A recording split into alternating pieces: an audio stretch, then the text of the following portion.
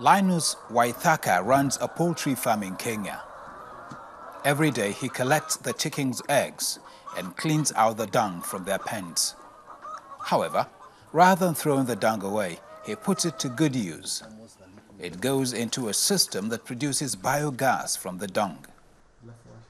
The process of fermenting the dung produces a gas that can be used for cooking.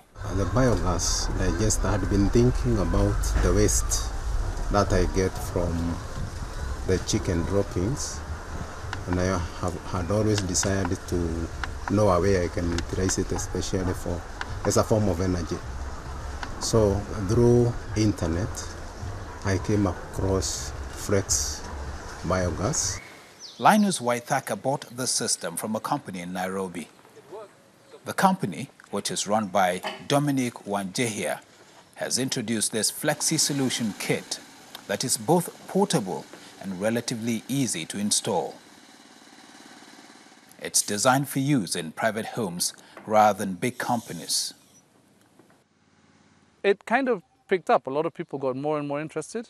As they got interested and started using the tool, we developed the tool with their comments and with their suggestions, because we thought it should do something, and when in fact they were using it very differently. So we developed the tool to suit the people. The system is fabricated from specially treated robust materials designed to withstand all weathers. It is manufactured to last over 10 years. The installation process only takes 3 hours. It's certainly an effective way for farmers like Linus Waithaka to make use of biological waste. I can comfortably say in a month, I'm saving at least 5,000 shillings every month. So you can see in a year, that's about 60,000 shillings. And if I installed it at 76,000, you can see it is just right there above a year. You'll have recouped the cost of installing. Since using the system, Linus Waithaka now has a steady supply of gas, more than enough to cook his eggs. 1,500 homes are currently using the kit.